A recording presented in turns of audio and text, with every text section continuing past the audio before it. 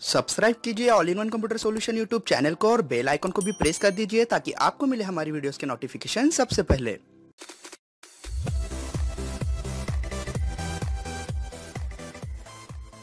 नमस्ते दोस्तों, मैं हूं शिवम गहीरे और all in one computer solution में दोस्तों आपका स्वागत है। तो आज के वीडियो में मैं आप सभी को बताने वाला हूं दोस्तों एक ऐसा तरीका जिसकी मदद से आप अपने क्वालिफिकेशन का रिज्यूम या फिर बायोडाटा का फॉर्मेट बहुत ही अच्छे से बना सकते हो एक प्रोफेशनल तरीके से। मतलब एक प्रोफेशनल रिज्यूम आप बहुत ही अच्छे से डिजाइन कर पाओगे दोस्तों। ठीक है, तो अगर आपको वो जानना होगा तो इस वीडियो को स्टार्टिंग से लेके इन तक जरूर वॉच कीजिए। तो आइए शुरू करते हैं।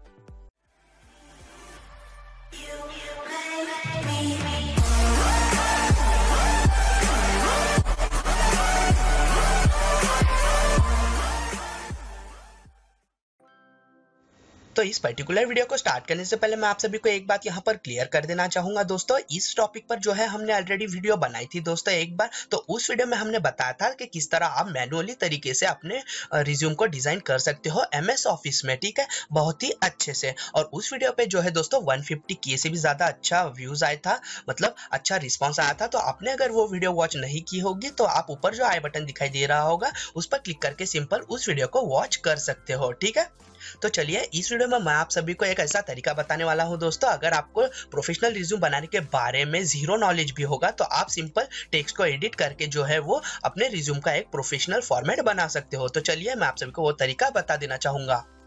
तो उसके लिए सिंपल आपको जो है वेब ब्राउजर में आ जाना है और यहाँ पर न्यू टैब में आने के बाद में आपको एक वेबसाइट में देने वाला हूँ। उस वेबसाइट पे आपको आ जाना है जो कि है resumeMaker.online। ठीक है, resumeMaker.online पर आने के बाद में आपको कुछ इस तरीके का फॉर्मेट यहाँ पर दिखाई देगा इस वेबसाइट का। तो सिंपल आपको जो नीचे बटन दिखाई दे रहा होगा डिजाइन माय रिज्यूम का, तो उस पर आपको क्लिक कर देना है।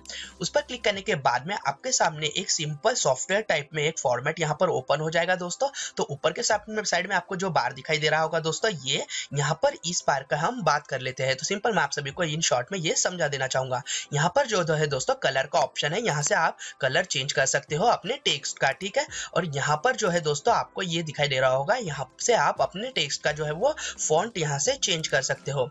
यहाँ पर कुछ साइज दी गई है दोस्तों, आप यहाँ से 3 टाइप की साइज दिखाई दे रही होगी आपको, उसमें से कोई भी आप एक चूज करके रख सकते हो। यहाँ पर आपको सेक्शन दिखाई दे रहा होगा दोस्तों, जैसे कि इस सेक्शन में है पिक्चर्स। आप अपने रिज्यूम में क्या क्या रखना चाहते हो वो आप यहाँ से मार्क कर सकते हो। जैसे कि हम पिक्चर्स रखना चाहते हैं, पिक्चर्स को हम मार्क करते हैं। अगर हम नहीं रखना चाहते हैं तो इसे हम अनमार्क कर देंगे। तो आप यहाँ पर देख पाओगे बैक साइड में हमारा पिक्चर्स का ऑप्शन यहाँ से हट चुका है। हम इसे लेकिन रहने देते हैं तो फिर से हमारा पिक्चर का ऑप्शन आ जाएगा।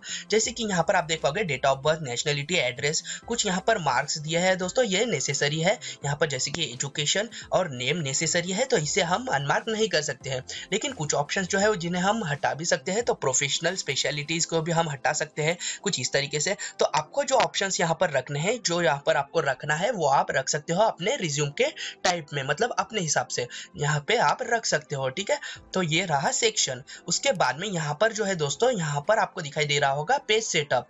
यहाँ पर A4 लेटर और लेगल। जनरली जो है दोस्तों मैं आपको सजेस्ट करूंगा कि आप पेज में A4 ही सेलेक्ट रहने दीजिए। तो जनरली जो है वो हमारे पेज की साइज होती है A4, जो कि हमारी जेरोक्स का पेज होता है व्हाइट कलर का। ठीक है, जिस पर हम प्रिंट करते हैं। तो ये कुछ बेसिक चीजें थी दोस्तों जो मैंने आपको बताई है। तो चलिए अभी हम देखते हैं किस तरह हम रिज्यूम को एडिट कर सकते हैं। यहाँ पर आपको जो ऑप्शन दिखाई दे रहा होगा दोस्तों सेलेक्ट योर पिक्चर का, तो आप यहाँ से पिक्चर सेलेक्ट करके रख सकते हो। सिंपल आपको उस पर क्लिक करना है, जो आपको पिक्चर रखना है वो आप यहाँ से रख सकते हो कुछ इस तरीके से। जैसे कि हमने यहाँ पर हमारी फोटो लगा दी है। यहाँ पर आप नेम देख पाओगे दोस्तों, यहाँ पर हमारा नेम आप रख सकते हो। जैसे कि हम यहाँ पर लिखते हैं हमारा नेम। ठीक है, शिवम गहीरे यहाँ पर हमने नेम लिख दिया है दोस्तों। जैसे कि हम इसे सेलेक्ट करेंगे, यहाँ से आप चाहो तो कलर भी चेंज कर सकते हो। ठीक है, कुछ इस तरीके से। ठीक है, आप देख पाओगे किस तरीके से हमारा कलर यहाँ पर चेंज हुआ है टेक्स्ट का। ठीक है, लेकिन मैं आपको सजेस्ट करूंगा दोस्तों आप ब्लैक कलर ही यहाँ पर रहने दीजिए। ठीक है, तो यहाँ पर हमारा टेक्स्ट जो है वो ब्लैक में आएगा। प्रोफेशनली आप स्पेशलिटी में आप यहाँ पर सिंपल क्लिक करके लिख सकते हो। मैं फॉर एग्जाम्पल यहाँ पर लिख देता है यूट्यूबर। ठीक है, यूट्यूबर यहाँ पर हम डाल देते हैं। फॉर एग्जाम्पल मैं आप सभी को दिखा रहा हूँ, या फिर आप जो है अपने हिसाब से यहाँ पर एडिट कर सकते हो। यहाँ पर पर्सनल डिटेल में आप जो है यहाँ पर नीचे आओगे तो यहाँ पर आप डेट ऑफ बर्थ भी चूज कर सकते हो। जैसे कि हम फॉर एग्जांपल रख लेते हैं 08/11/1994। ठीक है, कुछ इस तरीके से फॉर एग्जांपल हम रख लेते हैं। नेशनलिटी में हम रख लेते हैं इंडियन। इंडियन यहाँ पर हम टाइप कर देंगे और एड्रेस में हम जो है एड्रेस बार हम यहाँ पर एड्रेस में डालते हैं यूट्यूब का एड्रेस हमारा, ठीक है, youtube.com। आपको यहाँ पर अपना एड्रेस डालना है जब आप रिज्यूम यहाँ पर बनाओगे। तो मैं फॉर एग्जांपल आपको बता रहा हूँ, ठीक है, all in one computer solution, ठीक है। फॉर एग्जांपल हमने यूट्यूब का एड्रेस ही यहाँ पर डाल दिया है। तो कांटेक्ट में आपको यहाँ पर आपका ईमेल डालना है, तो हम हमारा बिजनेस ईमेल यहाँ पर डाल देते हैं, जैसे कि shivam.66@gmail.com। उसके बाद में नीचे आपको दिखाई दे रहा होगा फ़ोन नंबर, तो यहाँ पर आपको फ़ोन नंबर डालना है, तो आप डाल सकते हो या फिर इसे आप रिमूव भी कर सकते हो। तो फॉर एग्जांपल हमारा जो यूट्यूब का नंबर है हम वही यहाँ पर डाल देते हैं, जैसे कि +91 हमारा कंट्री कोड, उसके बाद में 8698633289 जो कि हमारा यूट्यूब का नंबर है, ठीक है, और व्हाट्सएप पर भी है।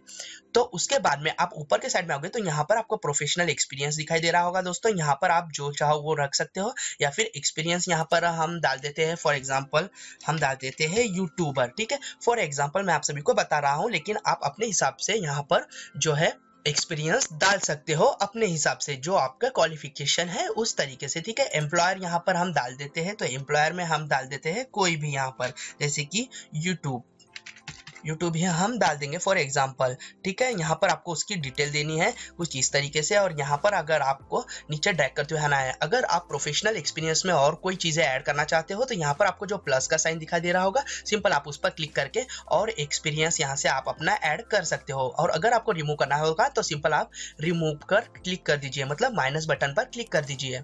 उसके बाद में आप नीचे के साइड में देख पाओगे एजुकेशन, यहाँ पर आप डिग्री डाल सकते हो, यहाँ पर स्कूल डाल सकते हो, जैसे कि आप यहाँ पर डाल सकते हो एजुकेशन में फॉर एग्जाम्पल SSC, ठीक है। फॉर एग्जाम्पल SSC स्कूल का नाम आप यहाँ पर दे सकते हो। फॉर एग्जाम्पल मैं आप सभी को दिखाने के लिए यहाँ पर कुछ भी डाल देता हूँ, यूट्यूब स्कूल, चलिए, ठीक है। उसके बाद में हम यहाँ से प्लस करते हैं, फिर से ऐड करेंगे डिग्री, यहाँ पर हम डाल देते हैं HSC, ठीक है, HSC। यहाँ पर हम स्कूल डाल देंगे, जैसे कि हमारा यूट्यूब कॉलेज, फॉर एग्जाम्पल हम कुछ भी यहाँ पर डाल देते हैं, ठीक है। तो फॉर एग्जाम्पल कुछ इस तरीके से हमने हमारे रिज्यूम को फॉर्मेट किया। आप चाहो तो बहुत सारी चीजें यहाँ पर ऐड कर सकते हो। सेक्शन में आके आप अगर देखोगे तो यहाँ पर बहुत सी चीजें आप एडिट कर सकते हो दोस्तों, और अपने रिज्यूम में ऐड कर सकते हो। उसके बाद में यहाँ पे आपको फॉर एग्जाम्पल फाइनली रिज्यूम इस तरीके से डिजाइन हो जाने के बाद में आपको यहाँ पर प्रीव्यू देखता है, और आप बीच में भी प्रीव्यू देख सकते हो कुछ इस तरीके से। तो प्रीव्यू आपको कुछ इस तरीके से नजर आएगा हमारे रिज्यूम का, ठीक है। तो आपने जो रिज्यूम डिजाइन किया है दोस्तों उसका प्रीव्यू कुछ इस तरीके से आपको नजर आएगा। फॉर एग्जांपल मैं आप सभी को बता रहा हूं, तो इस रिज्यूम की जो है आपको पीडीएफ फॉर्मेट यहां पर डाउनलोड कर लेनी है। जो आपको यहां पर एरो दिखाई दे रहा होगा डाउनलोड पीडीएफ का, तो सिंपल आपको इस पर क्लिक कर देना है। इस पर आप जैसे ही क्लिक करोगे तो यहाँ पर जो है आपकी एक पीडीएफ डाउनलोड हो जाएगी दोस्तों, आप नीचे की साइड में देख पाओगे। तो आपको यहाँ पर सिंपल इसे अनमार्क कर देना है, मतलब क्लोज कर देना है, और यहाँ पर हमारी एक पीडीएफ यहाँ पर डाउनलोड हो चुकी है हमारे रिज्यूम की। तो सिंपल हम इस पर इसे ओपन करते हैं और देखते हैं किस तरीके से हमारा ये फॉर्मेट बना है दोस्तों, ठीक है। तो जैसे कि आप देख पाओगे ये पीडीएफ हमने ओपन की है, तो कुछ इस तरीके से हमने हमारा फॉर्मेट यहाँ पर बना है दोस्तों रिज्यूम का, आप यहाँ पर देख पाओगे। तो यहाँ पर हमने जो है बेसिक चीजें ही ऐड की है दोस्तों। आप चाहो तो अपने तरीके से अपने क्वालिफिकेशन के हिसाब से आप यहाँ पर बहुत सारी चीजें ऐड कर सकते हो, और ये एक बहुत प्रोफेशनल रिज्यूम लगता है दोस्तों कुछ इस तरीके से अगर आप डिजाइन करते हो तो, ठीक है। और इस पीडीएफ को आप प्रिंट में ले जाकर बाहर से प्रिंट बहुत ही आसानी से ला सकते हो, ठीक है। तो ये एक सिंपल वे था दोस्तों प्रोफेशनल रिज्यूम बनाने का, जो कि मैंने आप सभी को बता दिया है। आप सिर्फ टेक्स्ट एडिट करके अपने क्वालिफिकेशन का रिज्यूम जो है वो बहुत ही अच्छे से बना सकते हो इस वेबसाइट का यूज करके, ठीक है।